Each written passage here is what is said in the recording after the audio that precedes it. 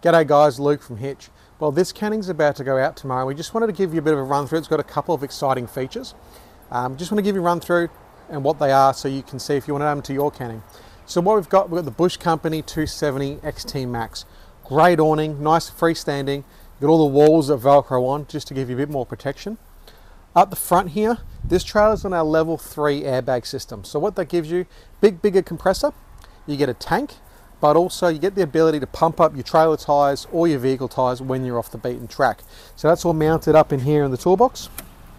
But the big thing is around the back in the kitchen. So around the back in the kitchen, one thing we've worked really hard on is moving away from gas. It's the way the world's going. It gives you the ability to be off-grid longer. You're not worrying about gas. As long as you've got a lot of battery capacity and you're getting that solar in, you're going to get your charge. So what we've done is we've brought in the new Safiery 2000 watt induction cooker. So what that gives you, runs off the inverter. This one's running the Red Arc 2000 watt inverter, and that's paired with the Red Arc TVMS system. So a really good electrical package.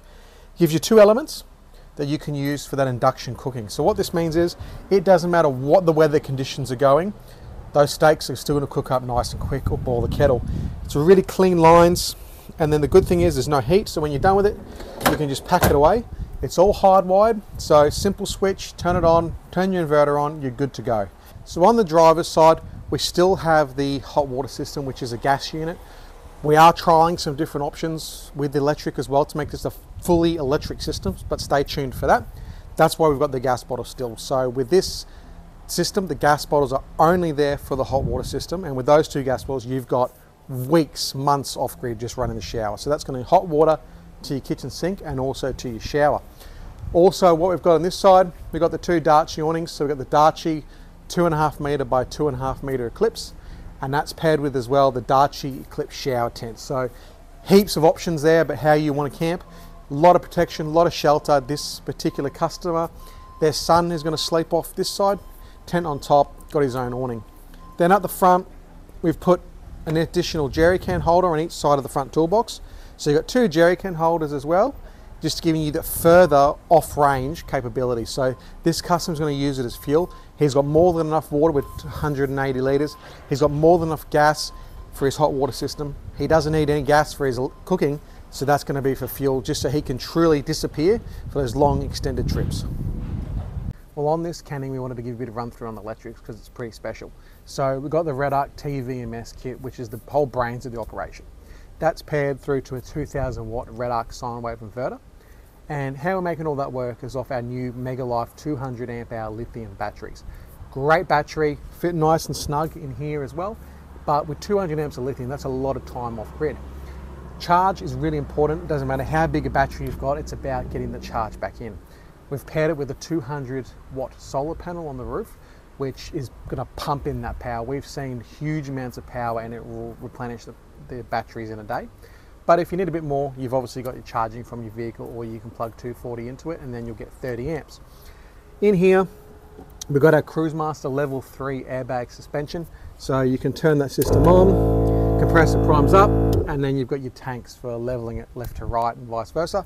And you've also got your air outlet, so you can pump up the tires on your trailer or your car. The screen for the TVMS system is around the back here in the kitchen. So you've got your screen here. Obviously we've got all our usual features, accessory sockets, USBs, power points, all the good stuff. But this screen here, as we've shown you before in our TVMS system, does all your switching for your lights, your water pumps, turns your inverter on and off, and all the other goodies. You've got your screen here that shows at the moment, so we're in the sun, we're getting 7 amps of charge into the battery. So it's going to really replenish that battery. We're getting 100 watts. We've put in over 320 today, and the battery's sitting at 13 volts. So you can really get to know your system, see what it's doing, which is really particular, because on this trailer, we're running our new induction twin burner cooker. So one of the other cool features that this canning's got, and this is part of that constant evolution that we're doing here at Hitch Campers, is on the panel under the sink, you used to have 2 of these cam locks, and that whole panel used to come out giving you access under there. What we've done, we've redesigned it, so now you've got one lock and it's on a hinge. So it just swings out, and then you've got access to your water pump, your filters. In this case, this is where the power point is for the induction cooker, so it's nice and accessible. Just a lot simpler to use, a lot cleaner. Means you don't have to store it somewhere, and then it just locks up nicely and lock it back together.